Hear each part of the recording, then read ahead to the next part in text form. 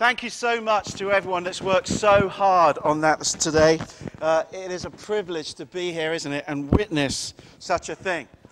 But I'm kind of disappointed in a way, because I'm usually looking out for things to go wrong during the nativity, because that's what makes it funny sometimes. And you were so brilliant today. You just did everything perfectly.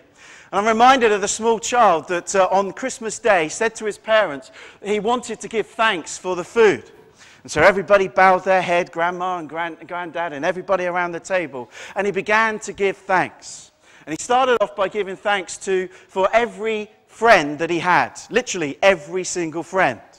10 minutes later, he started to thank God for his family, and he named every family member, including those around the table. And then finally, he came to give thanks for the food, and he started to thank God for the turkey, and for the potatoes, and for the pigs in their blanket, and for the gravy, and for all those wonderful things that we eat. But then he paused, and there was a long quiet. And his mum thought, what's going on? And he looked up at his mum, and he said to his mum, if I say thank you to God for the sprouts, won't he know that I'm lying? Now, in a few days' time, you'll be opening Christmas crackers, and you'll be getting bad jokes out, and you'll be telling them to each other, and you'll be wanting the Christmas jokes to help your day go well. I really do hope that you have a great Christmas day. Also this time of year, we see these things on our television, don't we? Adverts. The major stores and the department stores show us their Christmas advert for the year. Who can tell me, just shout out, whose advert this is for this year? This Asda, that's right. The store that doesn't price match, but guarantees to be 10% cheaper than anyone else in town. Often think, how do they know? They've never been into my shop, so they can't prove that point, can they? What about this one?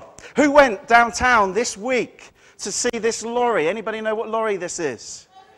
Coca-Cola, that's right. Now imagine a whole van full of Coca-Cola. How many sets of teeth could you dissolve in that? I don't know. You could probably dissolve a car in a lorry full of Coca-Cola. What about this next advert? John Lewis, that's right. This year it's backed up, isn't it, by the Lily Allen song, Somewhere Only We Go. John Lewis, the only department store in town where you know you'll spend more than anywhere else, but at least you can say it comes from John Lewis.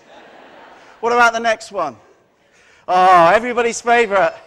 This is Ant or Deck. I don't know which one's which. I still can't work it out. What supermarket are they advertising?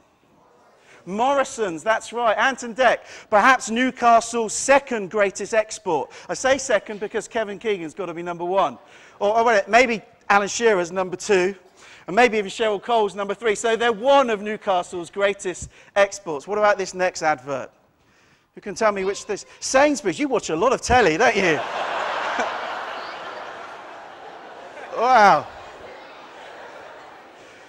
If you go online, you can look at their full-length advert. The TV advert's about 3 minutes, but the full-length one is 48 minutes long. I really don't advise it.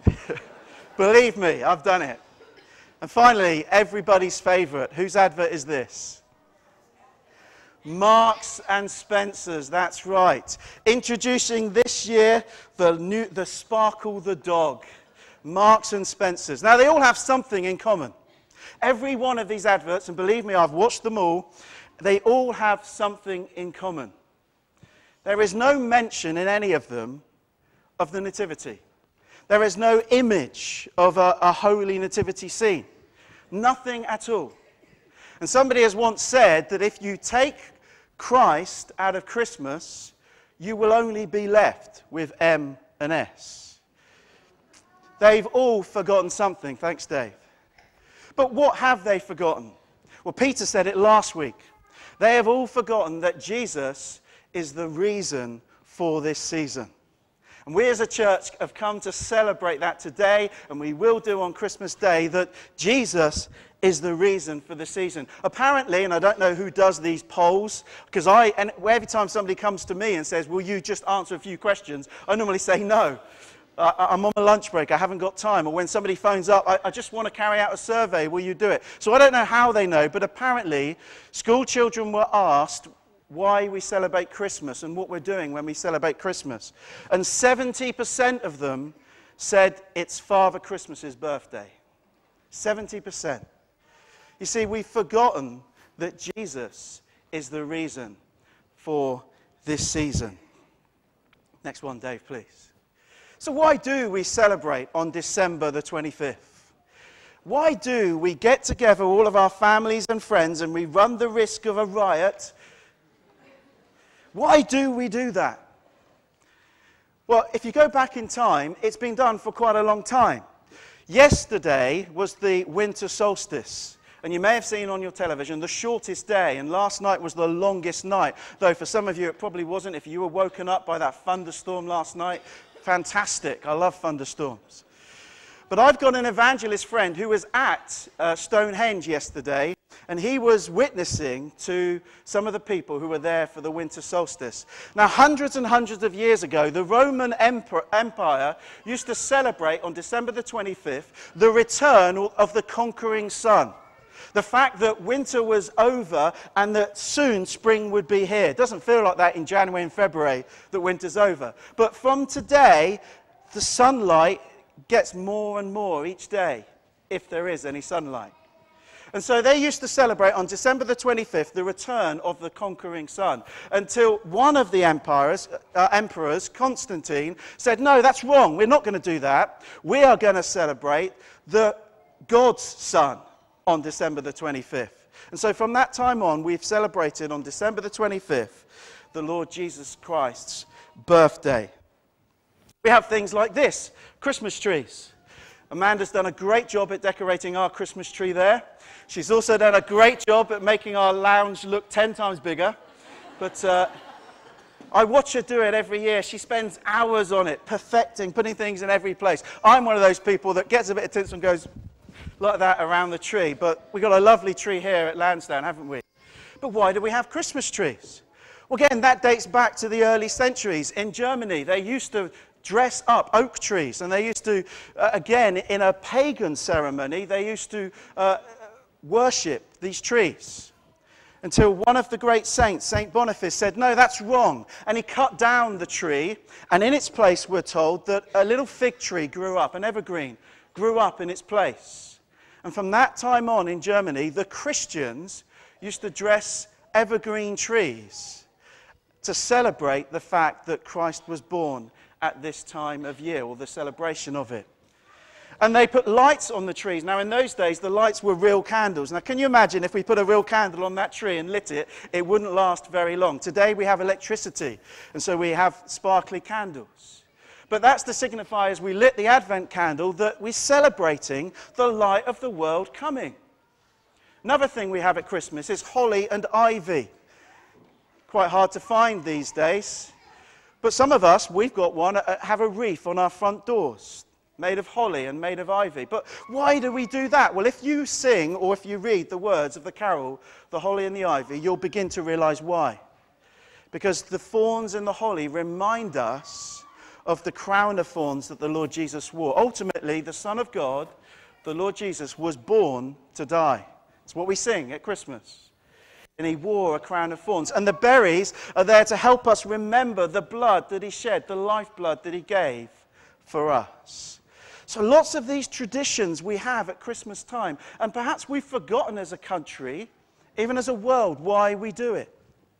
We're here to celebrate someone's important birthday, the day that the Lord Jesus came and was born a man. Other things we celebrate at Christmas, like parcels and things like that, we've forgotten why they were, but we haven't got time to go into that. I would like to suggest to you that we have forgotten why we celebrate Christmas in our country. But has it always been like that? I want to show you a Bible text next. This is from Luke's Gospel, chapter 2. While they were there, it says, that's Bethlehem, the time came for the baby to be born, and she gave birth to her firstborn, a son. She wrapped him in cloths and placed him in a manger because there was no room for him in the inn. You see, when Jesus was born, there was no room for him in the society. Next one, in Matthew's Gospel, chapter 2. The story is that the Magi, or the kings, or the wise men as we call them sometimes, have come to Herod. They've said, we've come to celebrate the birth of the new king. Where is he? And Herod is scared by this. Herod is worried. And so he says to them, tell me where he is and I'll go and worship him. But he meant to kill him.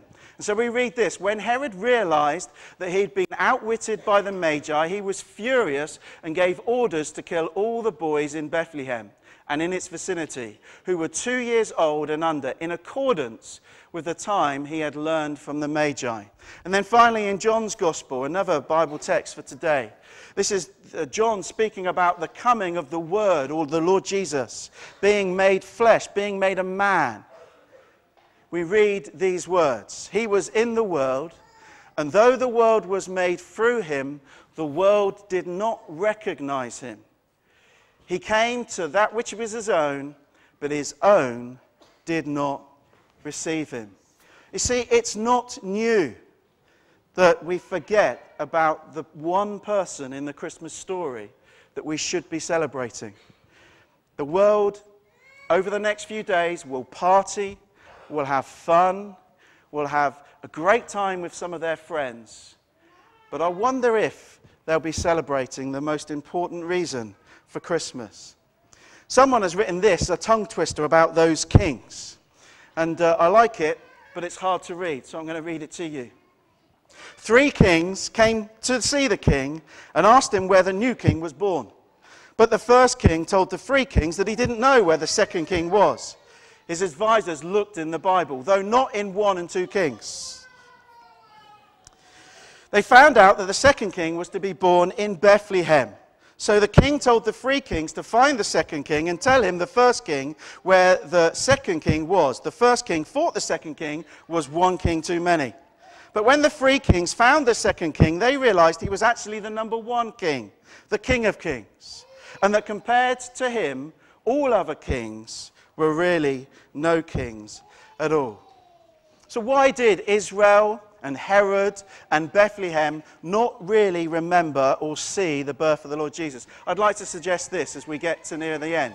Why is Jesus often left out of the Christmas story? First thing, Bethlehem was too busy. Bethlehem was far too busy, and we know what that's like, don't we? I've still got to work up to Christmas Eve, and I'm sure some of you have, and we're just going to be so busy that I don't know when I'm going to get to deliver the parcels to my family. I don't know when I'm going to get to buy some food to cook on Boxing Day, because I'm so busy. Bethlehem, they'd taken part in a census, which meant that people had come for miles to register so that the authorities knew whether they owed taxes or not. And they were so busy and they were so tired that when a company of angels came and said, "Glory to God in the highest," they didn't even notice. I wonder if I'm like that at Christmas. I wonder if I'm just too busy to include Jesus. Herod, he was scared. Next one, Dave. He was too scared. He thought this king was going to come and take his palace. He thought that this baby being born, according to scriptures, was going to come and take his place. And Herod was just too scared to include Jesus. And so he tried to kill him, and he put him to one side. Now, there are people out there, maybe you're one of them, I don't know. And when it comes to talking about Christianity, and when it comes to mentioning the Lord Jesus and why he came, you're scared. You don't want to know. That's for religious people. It's not for me. Or maybe you know what he might demand of you, to give your life to him. And so you're scared, and you don't want to follow him. Final group of people, the whole of Israel, we read that they didn't recognize him. I think they were confused. They'd been waiting for this Messiah to come, and in their mind, he was a warrior. He was going to rid them of the Romans, and he was going to set them free. So when God sent the Lamb of God, they didn't recognize him. They didn't know what to do with him. And when Jesus started to heal the sick and make the blind see, they were conflicted. They were confused. They didn't know what to do with Jesus.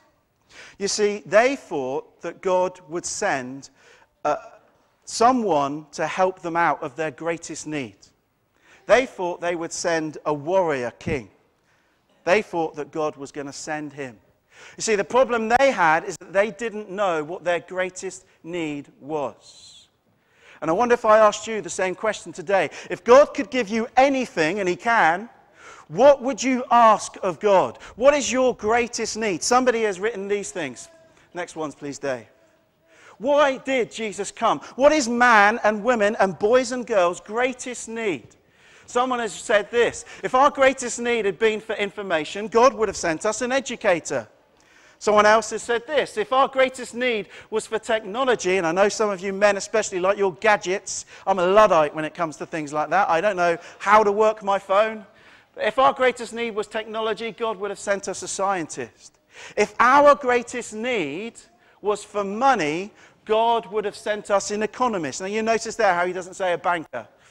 God would have sent us an economist. If our greatest need as human beings was for pleasure, God would have sent us an entertainer. But the Bible tells us this: our greatest need is for forgiveness.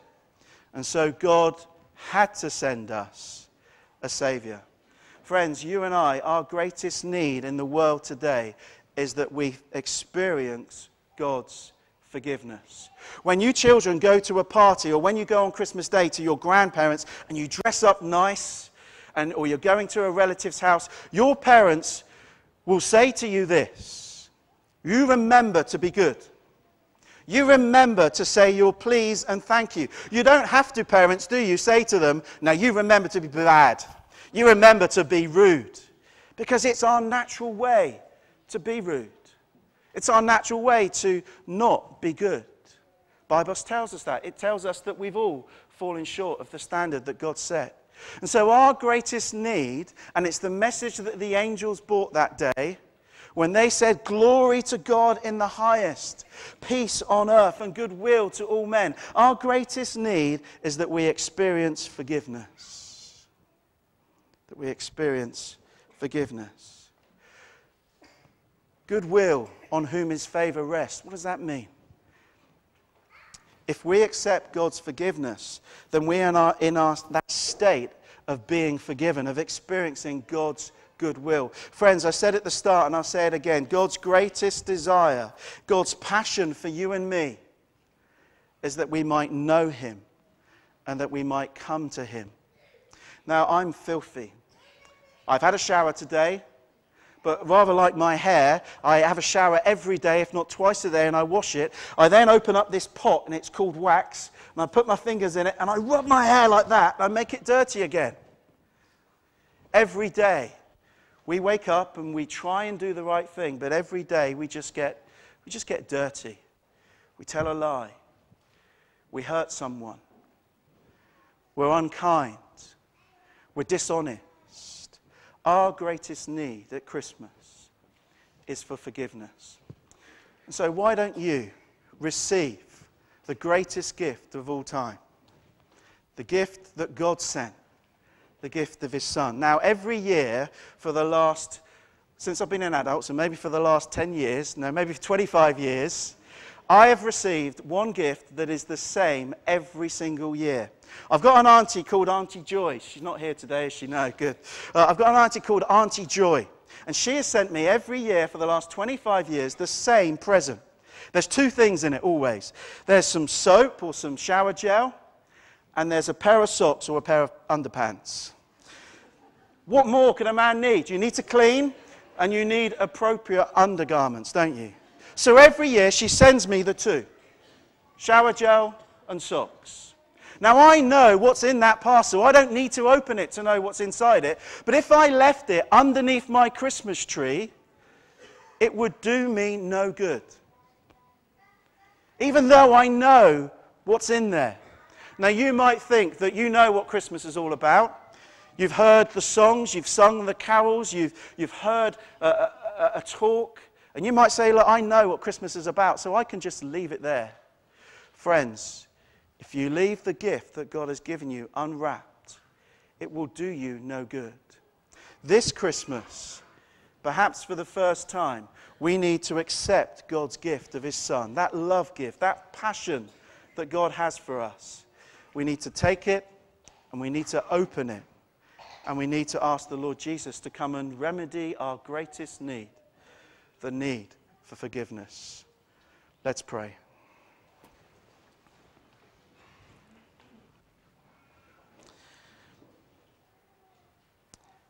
Heavenly Father, we do ask this morning that we might begin to understand the reason that you sent your Son into this world. Heavenly Father, it wasn't so that we could have a great party, though we thank you for all the good gifts you give us and the pleasure that we can have in each other's company. It wasn't, Heavenly Father, so that we might look right. Though, Heavenly Father, we thank you for our daily bread and for the clothes that we wear and the homes that you have given us.